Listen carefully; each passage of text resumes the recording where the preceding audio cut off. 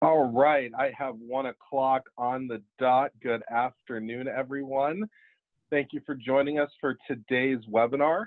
My name is Adam Ketchmarchi. I'm the Executive Director of the National Drowning Prevention Alliance. Excited to have you here for today's webinar.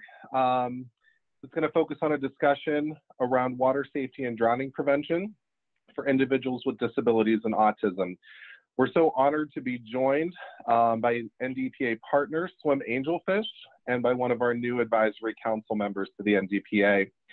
During today's discussion, attendees can interact with the presenters by using the chat function or the question and answer function. While the presentation's going on, I will be monitoring the discussion through the chat function and the question and answer function, and then any time that we have left at the end of the presentation, I'll pose any questions to our panelists. We'll get to as many as possible before our 2 o'clock cutoff time.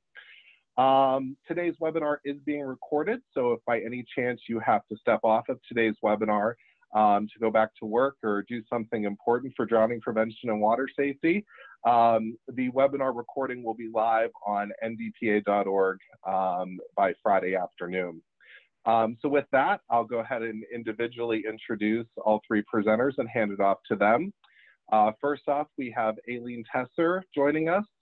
Ailene is an MAPT and is an NDT and Play Project certified pediatric physical therapist with 20+ years experience treating a variety of diagnoses both in and out of the water. We're so happy to also be joined by Cindy Freedman with Swim Angelfish.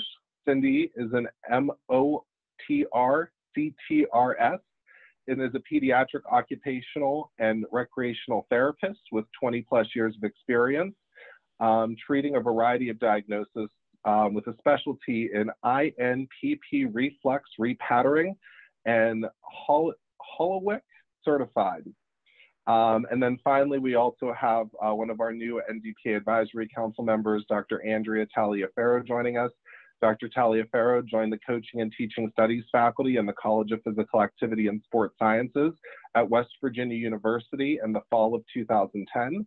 Dr. Taliaferro earned her PhD in 2010 and Masters of Education in 2002 from the University of Virginia in the area of adapted physical education. She also holds a Bachelor's of Science degree in kinesiology with a concentration in physical education from James Madison University. Dr. Taliaferro has also joined the NDPA Advisory Council as our autism and disability specialist. So welcome to all three of you, and I will step off camera and off the audio and hand it over into your capable hands.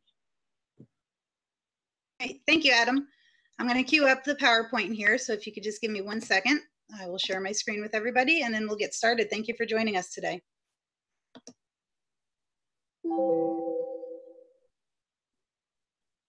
At least I'm trying to share my screen. Doesn't seem to want to. And I froze.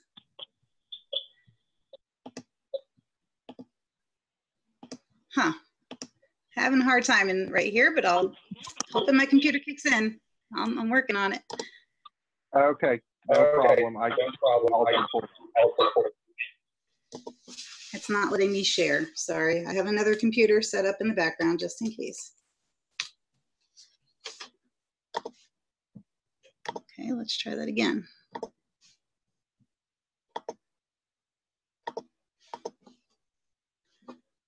Adam, I apologize, but it's not letting me share. So let me see if I can log on another computer. I can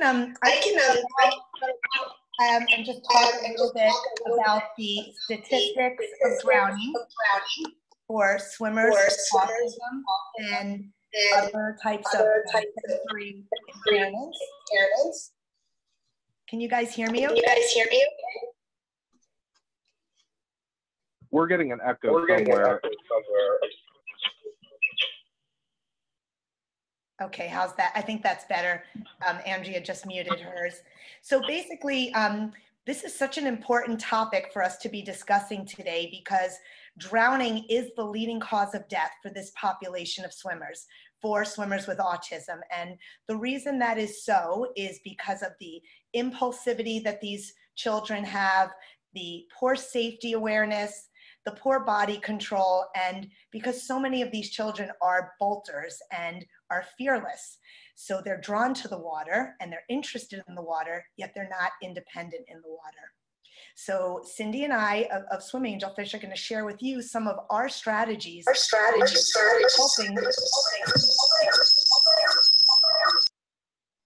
On helping swimmers with autism to overcome some of the roadblocks that we have found to be very prevalent and big obstacles for these swimmers. So without further ado, I'll turn it over to Andrea so she can share her screen, and I will follow along with the presentation, and we welcome any questions that we're going to get to at the end of the presentation. Still working on it.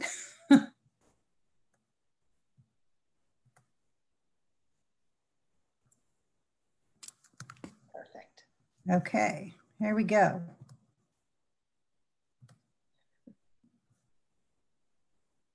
Good. Yay!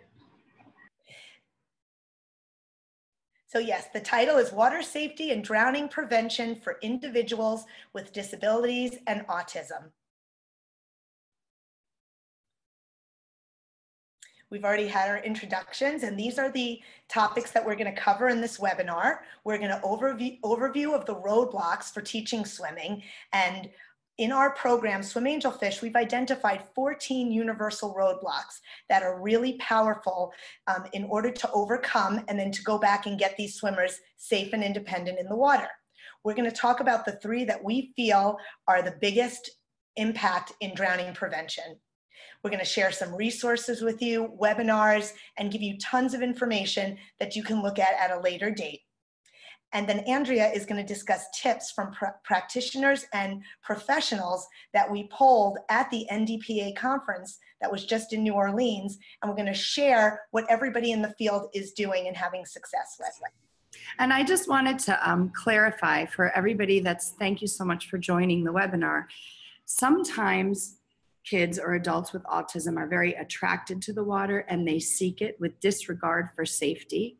And then some people with autism will be extremely fearful and are unaware of what to do when gravity is taken away and they enter the water. So there's kind of like, if you think of it as 2 different types of kids or adults that happen to have autism or sensory issues or general discomfort.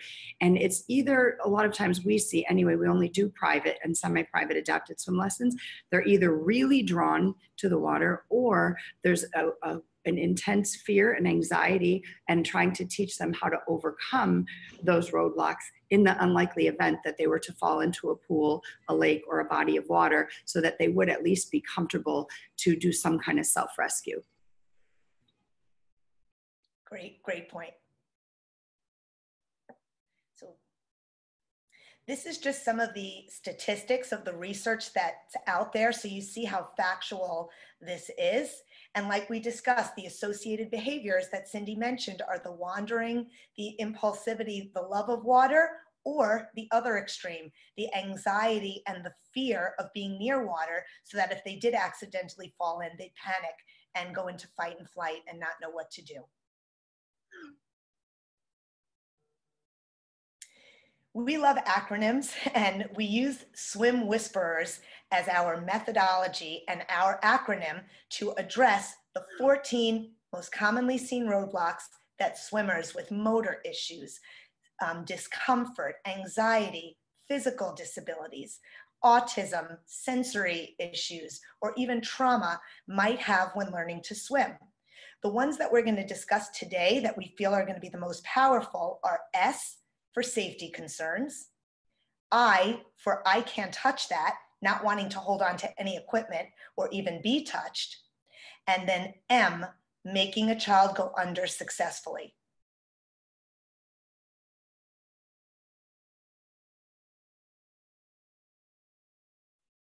So yeah, it's going to be safety, going under successfully, and I can't touch that. So one of the first things, and Ailene and I will probably pop back and forth, but if you think of just general safety, a good strategy to educate parents, caregivers, anybody that's working with a swimmer with autism is to make sure that they ask before they enter basically any body of water. So it can even, so for some of our kids that really seek water, we have the parents ask before they get into the bathtub and just get in the habit of tap a shoulder and either gesture, vocalize, or verbalize to get into that body of water so that it becomes such a ritual and routine around lake, ocean, pool, fountains for that matter, that you are used to saying, oh wait, there's water, I have to ask somebody to get in. So in the unlikely event that they wandered away, they might be looking for somebody to ask if they can get in.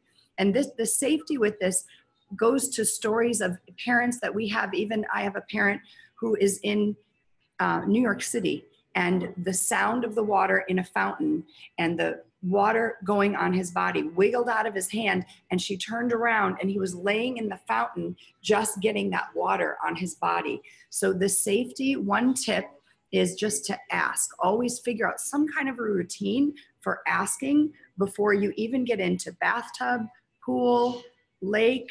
If you're going to a zoo or something that has water, just really making that a powerful ritual and routine that there's some method of asking. Ailene, would you like to go next? Yeah, the next safety tip that we want to give you is just that, as Cindy said, a ritual and routine around water, so that this child knows every time I get in the pool, I swim to the side, I don't grab my instructor's neck, I make a choo-choo to the shallow where I can stand, and then I stand on the step. So a little safety ritual and routine that you might do at the start of the lesson is 1, ask if you can get in. 2, jump in with the instructor. 3, swim to the side and make a train down to the shallow and then safely stand in the shallow. And, you know, it sounds so simple, but we've met children that were so impulsive and so unsafe that just giving that tip to parents, they have seen their children when they did get away, whether it was at a neighbor's pool or at a hotel pool, in the water, just doing that safety ritual and routine. So again, starting your lesson with it, ending your lesson with it, and making sure at all times during your lessons, you never let a child grab for you if they're fearful or if they get into an unsafe situation. You prompt them and you guide them to the side of the pool, make a train, go to the shallow. Another safety tip that you will be aware of, if a swimmer is really attracted to the water, and we happen to have a lot of kids that they just get to the pool and they want to throw themselves in the water, or they cannot get satiated enough by the water. Sometimes when the kids come, we'll even add something like hands in the air, touch your toes, clap your hands, sit down, and then they turn and get in. So it adds a little bit of maybe a 15-second window in the unlikely event that the child did get away from you, from a mother, a caregiver, somebody's watching them, that they would stop and even do hands in the air, touch their toes, clap their hand, sit down, and then turn and get in. It just offers a little bit more of a buffer of time for them to be able to come and stop and interrupt the behavior that's unsafe. Ailene? Yep, last thing that I'd like to add is all of the supports that are out there to encourage safety with your child. Stories, there's videos with like Pumbaa and Timon doing safe rituals and routines around water. There's books that Stu Leonard put out called Stewie the Duck. And you can find these resources and turn it into story time with your child of this is what you do when you go to the pool, and make it something that they're very comfortable hearing and that they really understand. There's even music available and songs that are out there that really reinforce the principles of safety around water. So that's one thing I wanted to say. And the second thing I wanted to say is I think it's really quick to mention now that summer is approaching and parents are using floats and they get their children independent with floats. It is so important to really make an effort to point out your float is on and your float is off, and never use floats all the time, so that children can experience what it's like to feel the control of their body in the water when they don't have these on. That false sense of security can be really dangerous. And just one last thing to add to that is I know with aquatic professionals in general and parents really working one-on-one with the parent or the caregiver to figure out and help them for lake, pool, any water experiences. You know, we all have our opinions about floats, and we don't really want floats, but even something like a life jacket, if they have to wait and hear the clip of the life jacket and only go with the life jacket, you have later on 8 years old not ever taking off the life jacket and then coming and needing to get the life jacket off, and it's causing so much stress and anxiety because they can't get it off. But the parent had the ritual and routine of them clipping on the life jacket and hearing it, never thinking that then it was going to become such an issue later in life to get it off. Same thing with the puddle jumpers. They put the puddle jumpers on, they clip them in the back, they put these float belts on and clip them. We really have to work within the comfort of your swim school or your swim beliefs with the parent, with the pediatricians. There's so many views on them. We're not saying do this or do that. We're just saying really open your mind up and really help them to understand the habits and ritual and routines and make it as safe as possible as you can for them by working with them with open communication. Ailene, do you have anything else? No, I think we're ready to move on to our second roadblock, which is successfully going underwater. So, you know, there are the two types of kids we talked about, the fearful children of going underwater. And if you're afraid of going underwater, we see so many swimmers with autism that are in swim lessons for a very long time and never comfortably go underwater. You can't really have a successful save, God forbid, in the likelihood or the unlikelihood of a drowning if you've never been comfortable going underwater. So we have a few tips on how to safely and successfully teach the anxious child how to go underwater. First tip that I'd like to give you is grading this input. For a swimmer that has an atypical sensory system, it's very overwhelming. Even to be splashed by the water could feel like pins and needles to them. So starting with desensitizing them to going underwater and breaking it up into body parts with movement, putting the ear in the water, putting the ear in the water, putting the cheek in the water. We even do body parts, just put lips and nose in the water. And you have a lot more success with this when you do it in a safe place where the child's body feels grounded. So practicing going underwater in the middle of the deep end of the pool is not the best place to do it for an anxious child. But having them maybe sitting on the stairs of the pool, standing in shallow water, holding on to the side of the pool where they can relax their body and feel like they're in control, you can start grading going underwater successfully. So that's just one tip, and I'll let Cindy give you another. Along with that, if you're working to go underwater, of course you can do many home programs, right? They can fill the bathtub just half full so they're grounded a little bit and they can impose it on themselves. A lot of our kids don't know what's coming and they kind of go into fight or flight of what are you going to do to me? So if you can offer opportunity in the safe environment of their home bathtub and give the parents, whether it's sitting at a table with a bowl of water, whether it's in the bathtub, but offering some way to go under. And if you think of your body flexed and you think of your body extended, it's a little bit more calming. If you're sitting at home, do it right now. When you're flexed, you feel kind of more calm and organized and in the middle.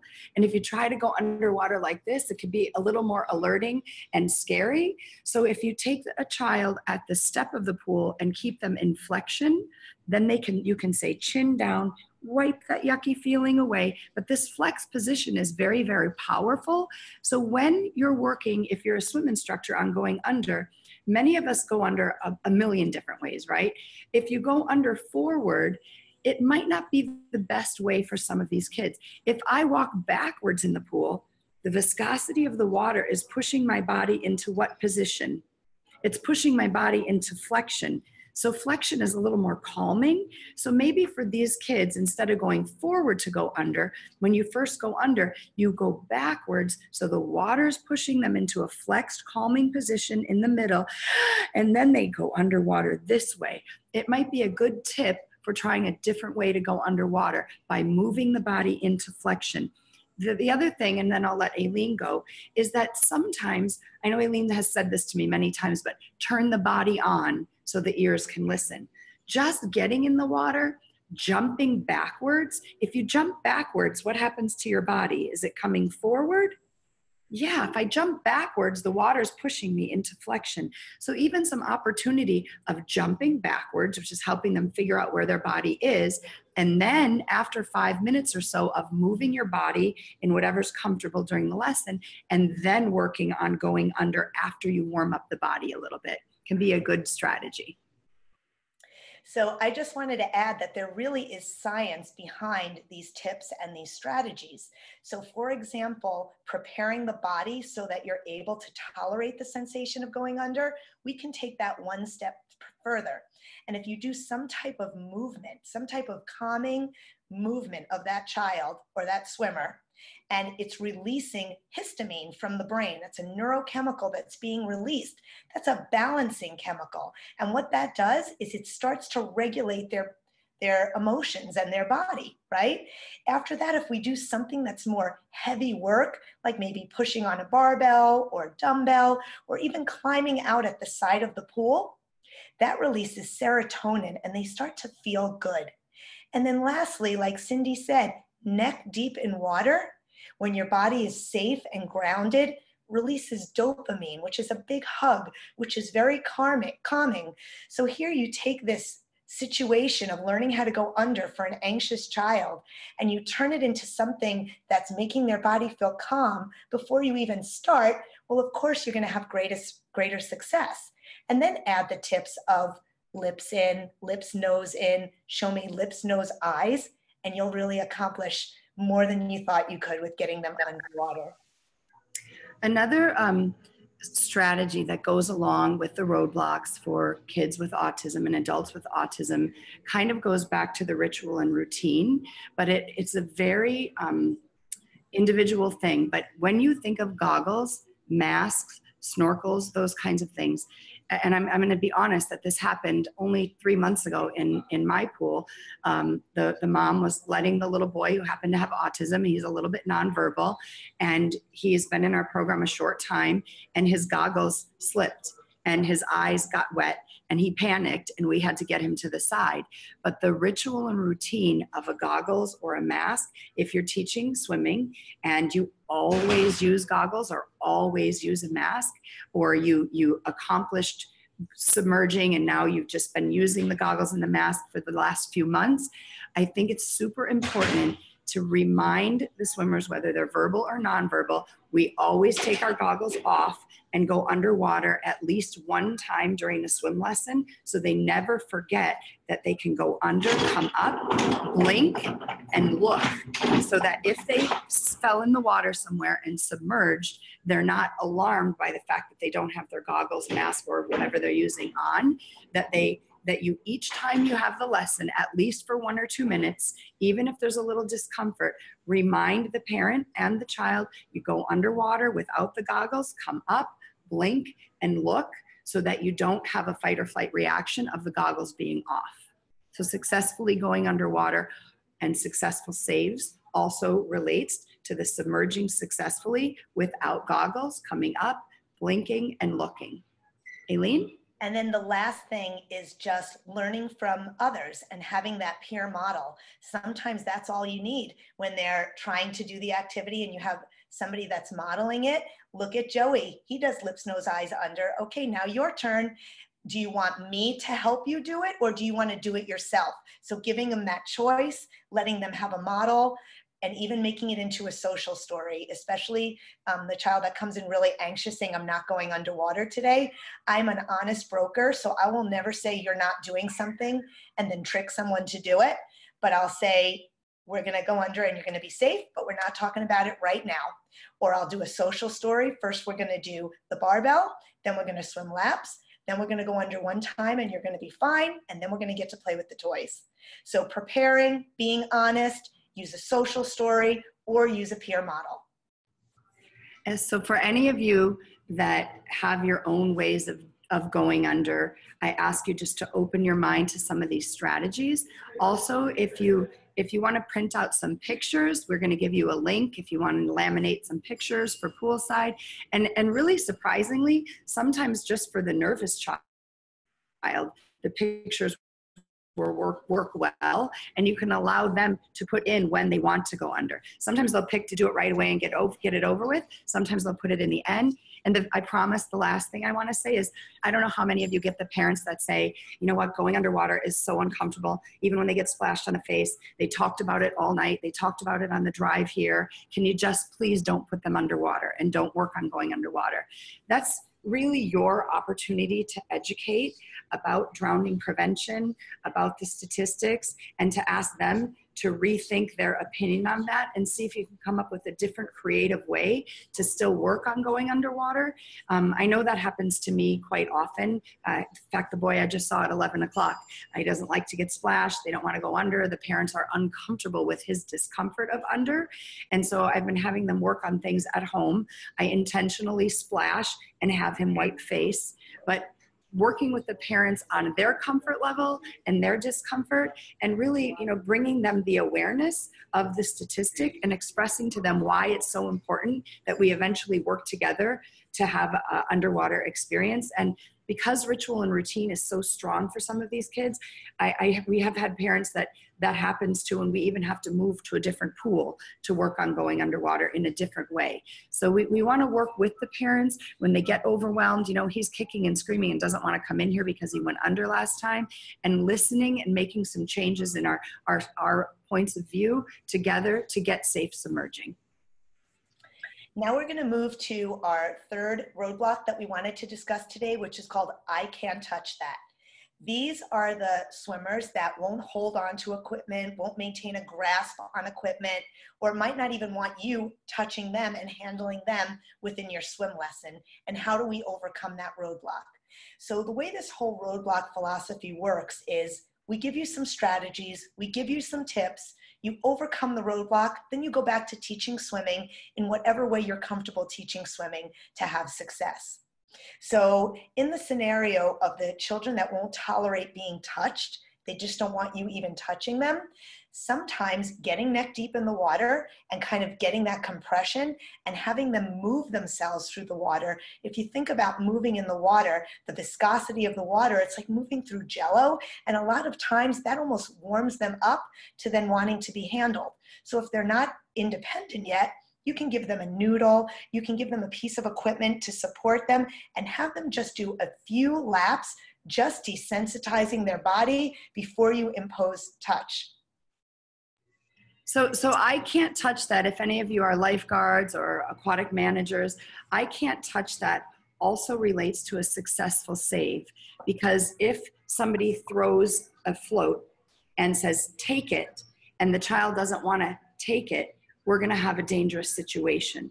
So working together with your parents, your caregivers, your aquatic staff, when you see a child who might happen to have a wandering bracelet or demonstrating some behaviors that they are different and might have autism, I can't touch that is a roadblock that really relates to successful saves. The strategy, providing opportunity to throw the rescue tube and have them take it, to understand what it is. Even if they don't want it imposed on them, throw a kickboard, throw a noodle, and work on take it so that they take, hold, and propel to either where they can stand or where they can take side. And knowing that some of the kids imposing the touch on them is going to make them go into fight or flight. So if we're in a rescue situation and we're grabbing a child that doesn't want to be touched, and that's making them more nervous and it's going to cause more of a disaster, just identifying some of the soft signs to approach differently, which we do have a lifeguarding webinar that is free, and it's called Soft Signs to Approach Differently. Because if we see these things, we want to be able to back away enough. Oh, wow, they don't want to be touched. Take it. I like the way you take it. Hang on, hold, float. So in any way that you can practice holding something, taking something, and getting them to understand hold on and either stand where they can find the shallow or hold on to where they can take side, and then you can maybe provide a lighter touch in a rescue situation. Ailene? I'm just going to add one last thing, and it's kind of like a dance of you and your swimmer. Because, for example, if you get into deep water and they cannot swim, they're going to try to grab you. So I will then provide the equipment and put myself out of arm's reach so they have no other option but to hold the equipment instead of holding me. And if I see they want something or they want to do something, I'll then add the language of first hold dumbbells, then we get to jump in at the side. And I'll prompt them from the back, and I'll make sure for that whole lap, they're holding the equipment instead of reaching for me, using simple language, first this, then that, so they know that we know what they want, we're engaging with them, but we're still getting them to maintain a grasp on holding equipment to get safely to the other side.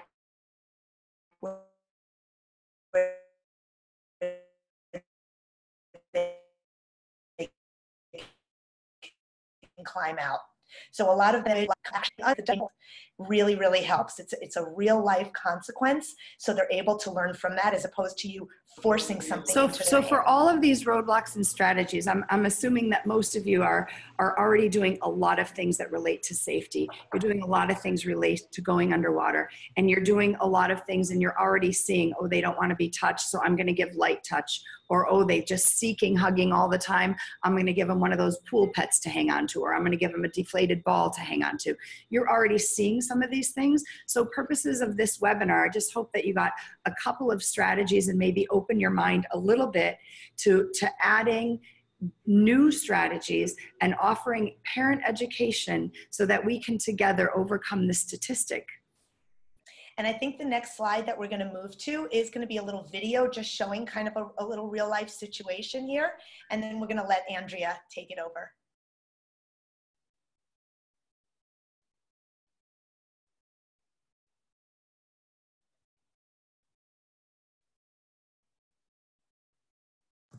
I'm working on it. Sorry, it's coming. Okay.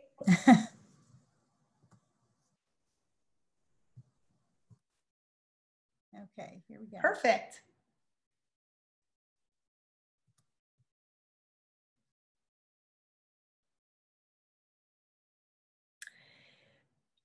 So we were told at times we might have audio problems. Let's see if you can hear it. Otherwise, I'm happy to voice over. It doesn't sound like it's coming through, Ailene, if you don't mind voicing over. Sure.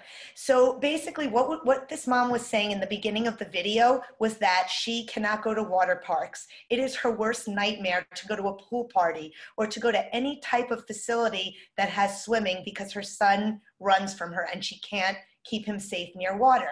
So Cindy is showing her during the lesson ways to prompt him so that he knows when he's in the deep water how to move and get to the side safely. And we thought it was impactful for you to see an actual client and how they respond near water. You can't hear this, but in the background, there's like a water slide and it's making a very loud gushing noise.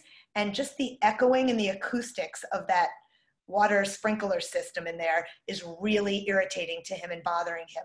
And he won't even let his own mom touch him. Do you see?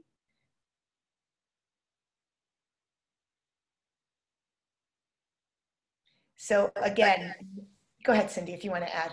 Yeah, I just want to say that for some people are probably saying, well, why would you let him run like that? That this was done in a purposeful way, in a safe way for you just to see, if you see signs like that, to come over to the parent and say, I see that you're struggling a little, how can I help you?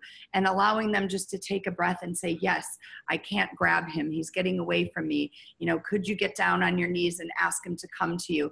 The parents are really hoping that when they go to aquatic parks and aquatic facilities, there a lot of times if you just say, how can I help you make this a safer experience, instead of like immediately reprimanding them, because she takes him swimming. He loves the pool. He does run all over. He can do structured laps, but sometimes he does get away and then she can't grab him. And in the videos, if you go on YouTube, you can actually hear her talking. She's basically asking, please, please understand that I'm trying and I'm doing my best and I need help.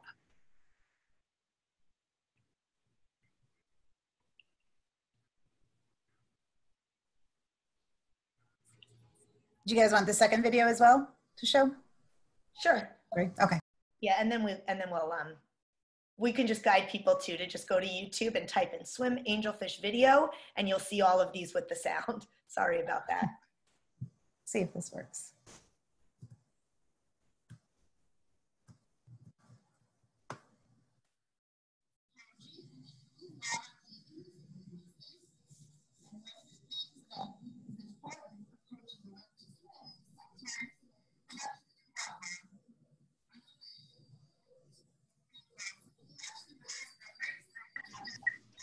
So you can't hear this, correct? Correct. So what she's saying is she's getting done with the swim lesson. Koji is a bolter. He's a bolter. He wears a bracelet so that the police can help find him in the event that he would bolt away, which has happened many times. And we're offering in this video in a structured way. We actually have somebody out over in the other side of the parking lot. But she's just showing that even after being in the pool and getting all this input and swimming, that she worries and that he bolts away. And then she says, see, like this, and he's getting away and running. He's bolting out. She runs after him and he's running into the parking lot. And then I'm saying, you know, we have somebody that's out behind that other car over there, but he always stops at the end of there. But imagine living in the parent's shoes for a minute, because I think it's easy for people to kind of judge, like, why would you let your kid bolt away from you? But we have story after story of parent, you know, they are doing their best. They are with them one-on-one, and they just somehow wiggle away and bolt. And in this example, she is bringing him back to the scene of the crime, if you will, coming back, and he's making a whole statement about stay with mommy after the lesson, you have to walk safely away. But it was just to kind of show you what a day in the life of a mom might be of some of these kids that are coming to your program, and their worst nightmare is that they're gonna bolt away because either they love the water or they're anxious of the water, they see something really cool in the water they wanna grab, they bend over, they fall in, and they become part of the statistic. So together we want to help everybody to feel more comfortable in inviting these parents, these families, and kids and adults with particularly autism for purpose of this webinar, and helping everybody become a little bit safer. Keep in mind, your swimming pools are high motivators for these kids. So it's a perfect opportunity for us to decrease that impulsivity and make them slow down and make them wait before we let them enter the pool and make them ask. This is why we have to collaborate as a team with the families.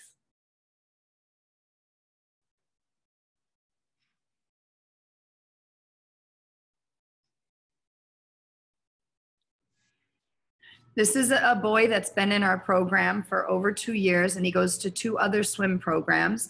He has very limited language, and we said, Mom, come out. And we do a routine actually where we put a little mat on the floor because he likes how it feels on his feet. This is the boy that puts his hands in the air, touches his toes, and claps his hand. You saw that he ran and didn't do it. We asked her to let go of his hand and see what he would do. He now is an independent swimmer. He can float on his back. He always goes straight to shallow. He always finds his feet.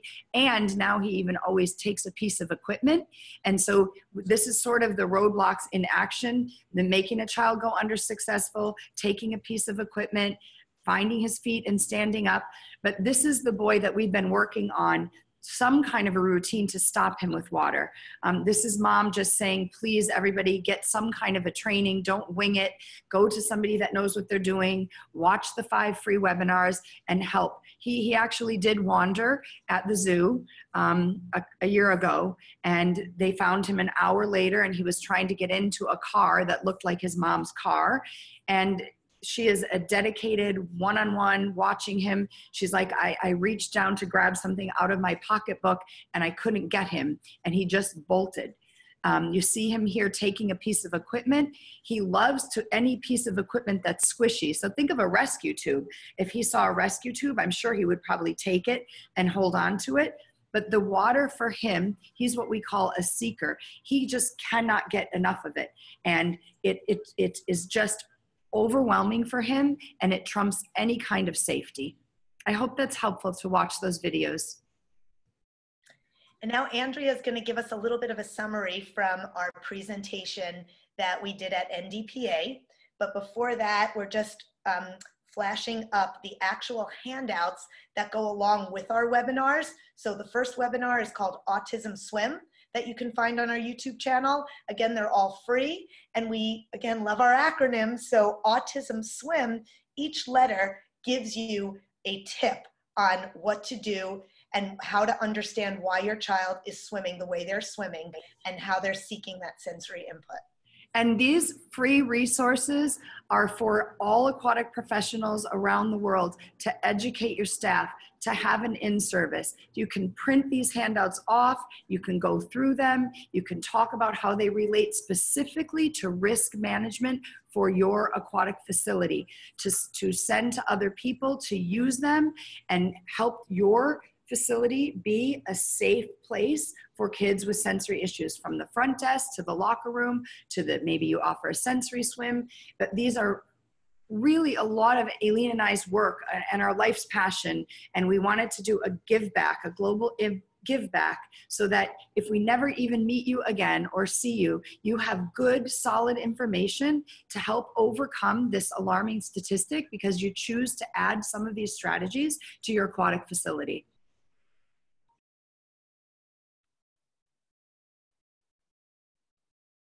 This is the handout that goes with the lifeguarding, and then this is the coaching one. So again, all of them have the tips, all of them address very specific things. Hope you watch them. Take it away, Andrea. Thanks, guys. Nice job. Okay, so as Ailene mentioned a little while ago, what I want to talk about now are some suggestions from practitioners that we were able to gain this past April when Ailene and I, along with our colleague David Lorenzi, led a roundtable workshop at the NDPA conference regarding drowning prevention and water safety for children with autism. Excuse me for 1 second.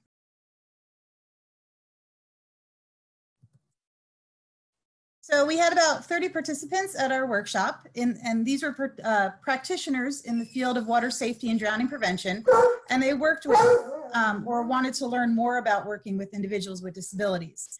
So what we did in this workshop is we did a roundtable discussion, and we posed a variety of questions to our participants. And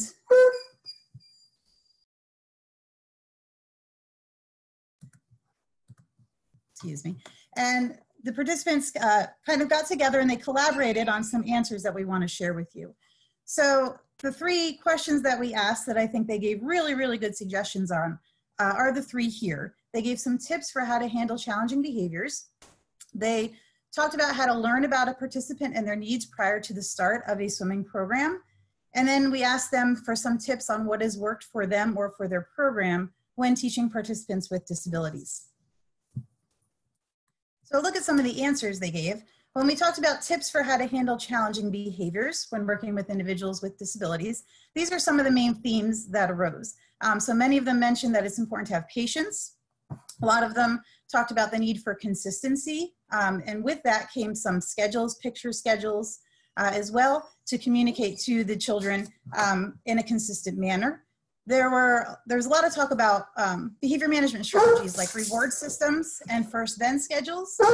Many talked about how to avoid triggers, and others talked about making sure that you're providing clear expectations and communicating with parents. Give me 1 second, I apologize.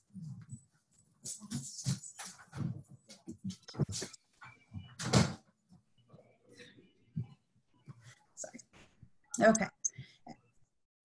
When we talked about how they go about learning about a participant and their needs prior to the start of a program.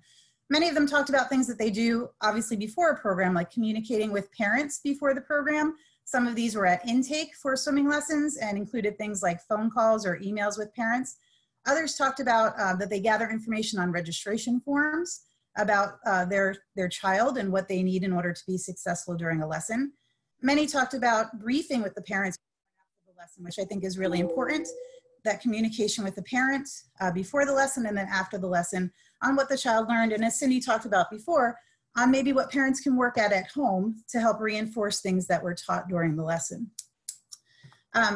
Many of our practitioners in our workshop talked about making sure that staff are trained or prepared and to work with children with disabilities and how to learn about them prior to the program. One answer that I thought was really a pretty neat answer that I hadn't thought of before, but one participant said that they use FaceTime and video chat between the student and parent and the instructor prior to the first lesson to be able to get to know more about the student and to introduce themselves to the students before the lesson began. Many also talked about kind of this triad of communication not just with the parent and the child, but that they also communicated with other professionals and service providers who were familiar with the child prior to the start of lessons. So people like occupational therapists, physical therapists, and even teachers at school who were familiar with the child. And this also helped them regarding learning about some behavior management strategies to work with the children during the lesson. Now, of course, any communication with other professionals should only be done with the parent or the individual with disabilities prior consent to provide that information. And then a topic that came up really often was making sure that you understand that parents are the people who know their children best. So going back to the parents, and really if you're having questions or you have issues prior to the start of the program, you want to know about a student a little bit more, really talk to the parents because they know their children the best. And then the third topic that we wanted to know from them were some tips or strategies that they wanted to share regarding things that were successful for them when teaching participants with disabilities in their swimming programs. So I think you're going to see a lot of the same themes actually occurring here. Many talked about parent communication throughout the duration of lessons. One participant had a really unique story where what happened was they felt the parent kind of wasn't so sure that the swim instructors were prepared to work with her child.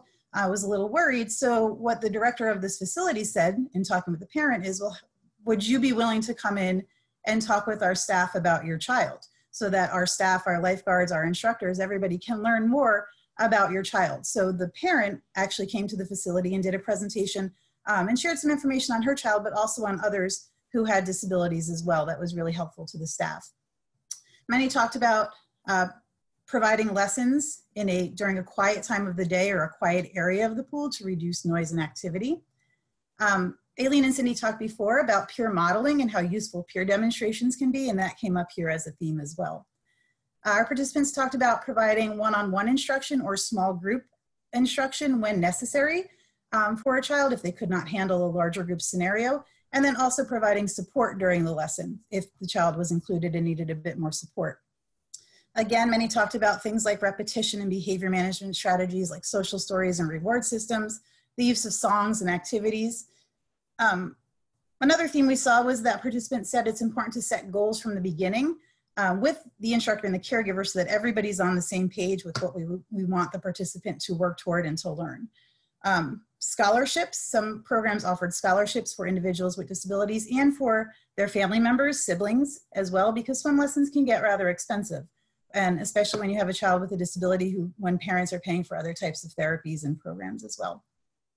And then consistency was a big thing. So consistency with the program time, program location, but also consistency with the instructor to try and arrange it so that a particular participant always worked with the same instructor to develop that relationship and that consistency.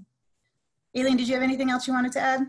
Yeah, I just wanted to say also my big takeaway was that here we're all so invested in doing the best that we can do. We all have good intentions. We all have the passion and the desire and the love to work with this population. And I loved that I heard what was working just based on that. But then I got a lot of questions about, you know, we wing it or we wish there was more out there that would teach us things to do. And I'm just so happy to have collaborated, and I know Cindy feels the same, with NDPA and with all of these programs from United States Swimming and Starfish Aquatics and United States Swimming Association. And I just want everyone that's listening that's an instructor to know that we would never teach swimming if we weren't trained to teach swimming, right? For children that are typical learners, why is it not okay to have training when we're teaching kids with special needs?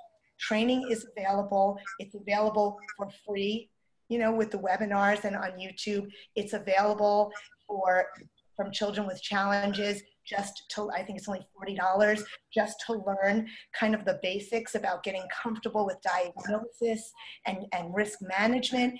And then it's available with swim techniques with the Swim Angelfish certification. So just know that training is there and it's available, and we're all great resources for each other and to work together to really bring adaptive swimming to the next level. Because that's what it is. It's adaptive swimming, not adapted. Adapted is like past tense. It's like something we're doing to just get somebody through something that's hard. But adaptive is flexible, it's growing, it's learning, it's changing, and that's what we're here to tell you is available. Yeah, and I think the other thing I just would like to add is I've been over the past years to so many things where people do say they wing it, or some people will say, well, we only have 2 hours once a week that we are offering some special needs swimming, even if it is only a little. If you say, you know what, there's a free 25-minute webinar and it will give you 14 tips and it might help your lesson. Let's do that. Let's look at that. If you're in an area that there's a lot of special needs swimmer, open your facility up and say, you know what, I'm going to offer a safe place and we're going to do a sensory swim. And in that sensory swim, I'm going to educate the lifeguards on soft signs to approach differently so that everybody is feeling more comfortable inviting these swimmers to our places and understanding what the behaviors might look like. I'm just so appreciative. I know children with challenges, all ability swimming, adaptive aquatics, and some are specific to kids with autism, some are specific to kids with disabilities or adults. Thinking of the gamut of it, autism, delays, discomfort, sensory issues, all of these things require all of us, even if we're teaching typical lessons, to look a little bit deeper in how we can help overcome, especially trauma and delays and discomfort, motor, physical, sensory. So thank you so much. Yeah, awesome. So just to wrap up, some common themes that we heard our practitioners really talking about, you see here. So across all the questions we asked, they really talked about the importance of parent communication and involvement, of learning and using some behavior management techniques, of the instructors demonstrating patience and flexibility when working with participants with disabilities, and then also making sure that expectations are clear. And I think that meant both from expectations of the child from the instructor, but also communication, and it ties back to the first one, communication with the parent, to make sure that the parent's expectations are being met and that there's clear communication and expectations going on between the parents and the instructors as well. So at this point, we are going to open up for questions. So we've had a couple questions come in, and we have about 8 minutes left, so we'll see what we can get through here. The first question that came in is it better for one-on-one lessons with individuals with autisms or other disabilities, or are group lessons more appropriate? And what has your experience been with that? You know, there's not a general answer to that. Of course, a one-on-one lesson at first to see what that swimmer's needs are is better, but sometimes you're going to be in situations where there's only group lessons available, and in that situation I would just recommend that maybe there's an staff person or a one-on-one person so that that swimmer can get the most out of that group lesson. But I like private lessons when possible. Good. And if I could just add on to that, I think you nailed it on the head. I don't think there's one answer that's going to fit the needs of every child. Every child is so different. And I think even when we look at children without disabilities, some do better in a group format, some do better with one-on-one lessons. I think it's just going to depend on that particular child and the situation and what works best for them. Yeah. Excellent. Another question came in that I think ties into this question as a follow-up is, how long should lessons be typically? What do you recommend, and how often should those lessons occur? Well, our program is usually one lesson a week or 2 lessons a week. The intensive model and the intensive approach, like if you have a vacation week where you can swim every day to get over a certain roadblock, I feel like that's amazing and really impactful. But in reality, if we can only do 1 lesson a week and then have parents practice with their children, or have them have the opportunity for some recreational and leisure swim in between, that's always the best. And our lessons are usually 30 minutes minimum, an hour maximum, but for the most part, 30 minutes. And I just want to add on to that, that when you're able to do so many lessons in a row, you usually always get a better outcome, especially with ritual and routine. A lot of these parents have so much going on that it's really tricky to do that. But giving home program, like for example, if you're really struggling with getting them to motor plan the front crawl, if you just say, hey, could you play some crawling games? Would you crawl to and from the bathtub, to and from the dinner table this week? And do it 7 days. And just crawling pattern swimming.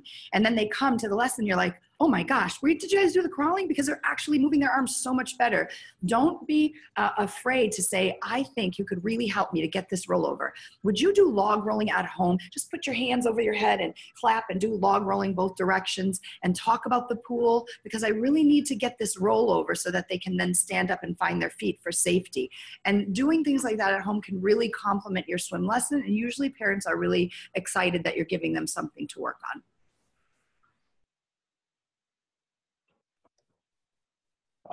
Okay, thank you. Our next question, what should we take into account when designing an aquatics facility concerning individuals with special needs or autism? This is coming from someone who is designing a new aquatic center. I just want to say one thing before everybody else does. One of the most powerful tools in the water that I find, especially for the seekers, and I'm sure a lot of you out there are even agreeing, is the deep pressure. So the deeper you go, the more hydrostatic pressure. And for the kids that are seeking, or the adults that are seeking, or even for some of you swim instructors who like to hang out on the bottom, being able to get that deep pressure at 3 feet or 5 feet or 7 feet is a nice strategy and a nice tool to have. So I would say I would definitely not want a pool that's the same level deep all the way across, because as you get the bigger swimmers, it is a nice way to get self-regulation and to get better attention by allowing the deep pressure and coming up for a safe breath and then working on swim skills. Sorry. I also like the option of wide steps so that you can spend time sitting on a step and grounding on a step.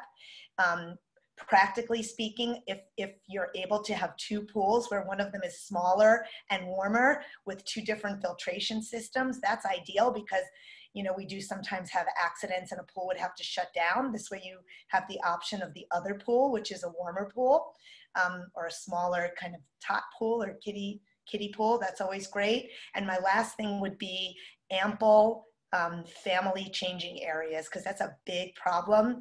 I work in a lot of YMCAs and facilities where members get very annoyed if opposite sex parents are bringing opposite sex children into a changing room, but these parents have no choice. So more opportunity for those family changing areas would be great.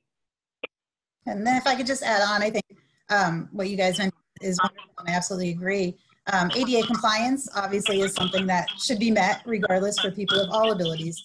Things that I've seen that work really well in pools, especially for those kids who are sensory seekers.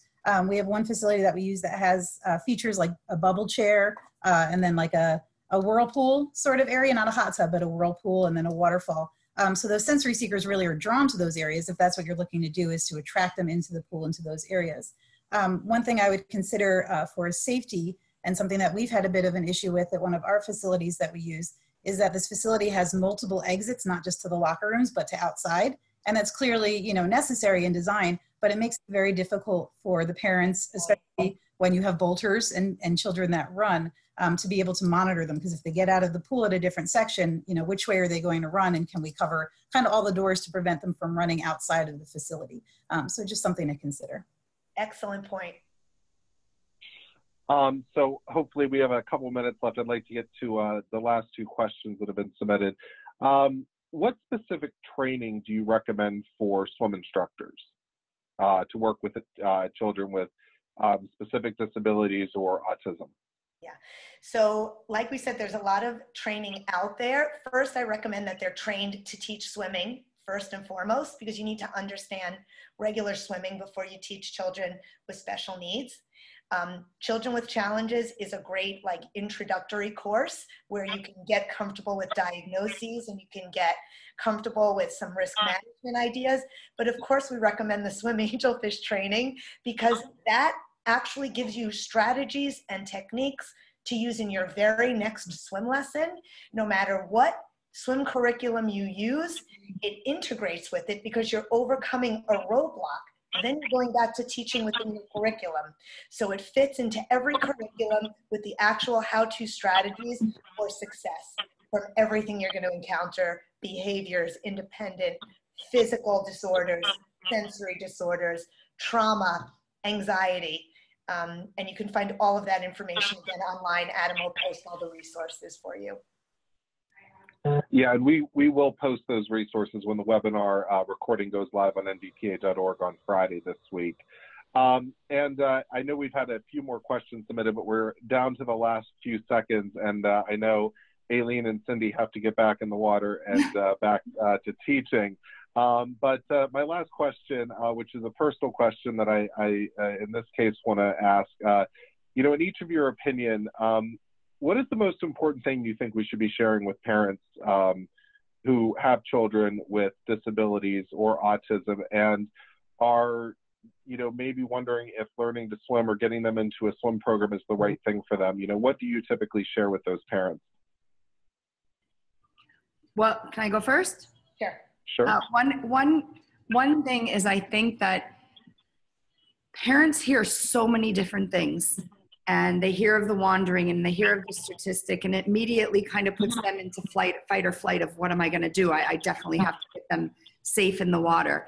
But then they might have their own water experience, whether their child is seeking all over the place or whether they're having so much discomfort and they don't want to get in.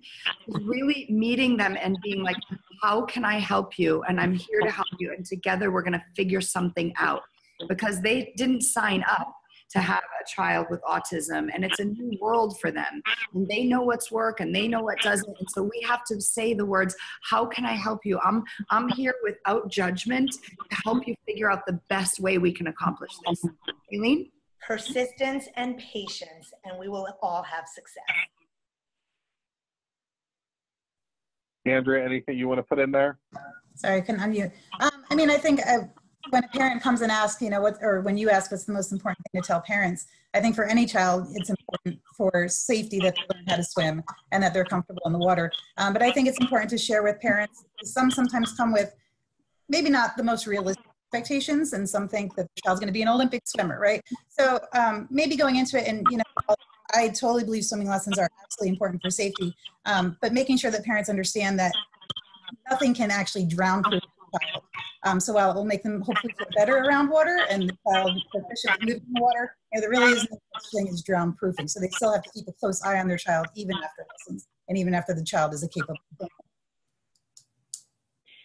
Well, thank you, ladies, Andrea, Ailene, and Cindy, for joining us today. And I know we've had some questions come in, but unfortunately we are out of time today. Thank you to everyone for joining us for today's webinar. And thanks to D&D Technologies for sponsoring today's webinar. Our next webinar is going to be 2 weeks from today on Wednesday, June 19th, again at 1 p.m. Eastern. And that discussion will focus on open water rescue and open water safety with our special guest, Mario Vittoni. Many of you have heard him speak at NDPA before, and Michael Carr. These are two individuals with many years of Coast Guard, Army, and Navy rescue experience. Registration information will be available next week on NDPA social media and the NDPA website. And also today's recording of the webinar will be available on Friday on ndpa.org. I also remind you that you can submit presentations for the National Water Safety Conference for 2020 at watersafetyconference.org. Again, thank you for all of for joining us today, and we'll see you again in 2 weeks for our next webinar.